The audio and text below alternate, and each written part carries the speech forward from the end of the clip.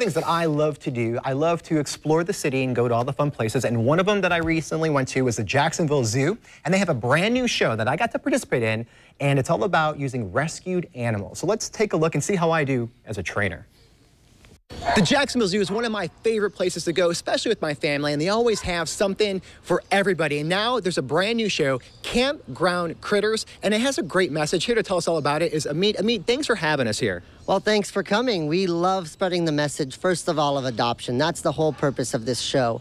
It features dogs, cats, birds, pigs from all over the country and all over the world, honestly. And all the domestic animals are all rescued. And that's our #1 message in the show is if you're going to go get a pet for your home, check a local shelter and animal facility first. So there's a great message behind the show, but also the viewers, they get a chance really to be entertained. So what are some of the performances that you could see? Well, we have several different segments. We have an opening segment, which is extremely fun. It features about 30 different animals, all running on stage, doing different things, including Lovey Smith here. He's a Moluccan cockatoo. He's our mailman. He actually delivers a letter during that segment. We have also a math bird segment with a bird that actually can do math. We ask the audience members for any math problem, and the bird solves the problem. You have a very talented crew here. We do. And the cool part is all of our birds are free-flighted birds, so the birds fly right over the audience's heads. We also have our dogs and cats who love to jump and play and do a lot of fun behaviors as well. We're going to get you involved in that a little bit later, too. And you say these are all rescued animals. Where are they rescued from?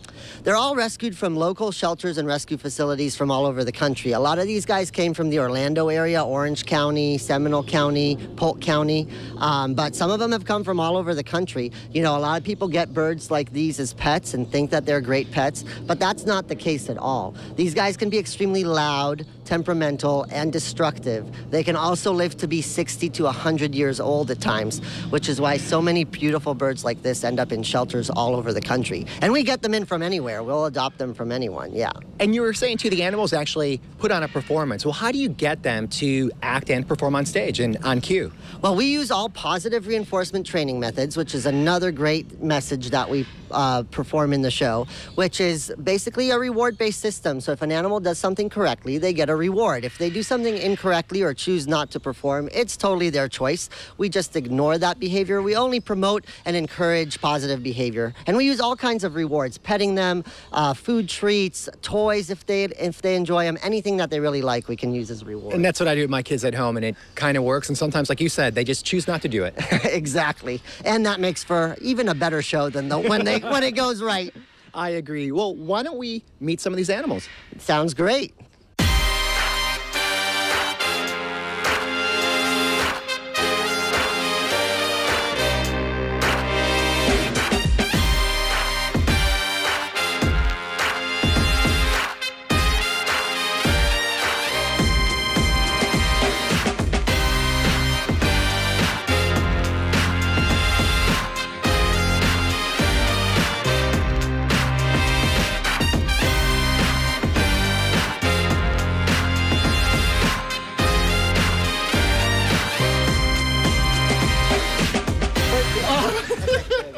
Are you getting this? This is magic. Okay. Oh, I just got it. Here, hold on. We may need to try jumping. Wait, this is a new trick. Okay, ready? Weave. Nailing it. Weave. Not that easy, huh? No, weave. And you're giving a treats for it, too. And it's this one. There you go. Ready? Go. You got one.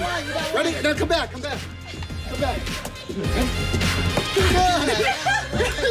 We're nailing it. Ready? Okay, ready and jump. Whoa. Jump. Scooter. Well, Amit, thank you for your time. We made a lot of friends in the process, and we learned a lot about animals, but right now, it's time to head back to the studio. All right. Thanks for coming. Everybody come see our show.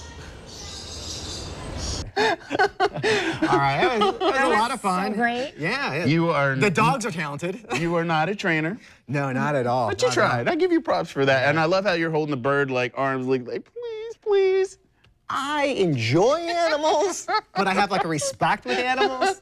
Do you know what I mean? Like it's, yeah, so. Well, we had this conversation recently where we were like, Mark's probably the least comfortable in that situation, which is why we ask you all the time, would you please go to the zoo? Yeah, I noticed this, yeah.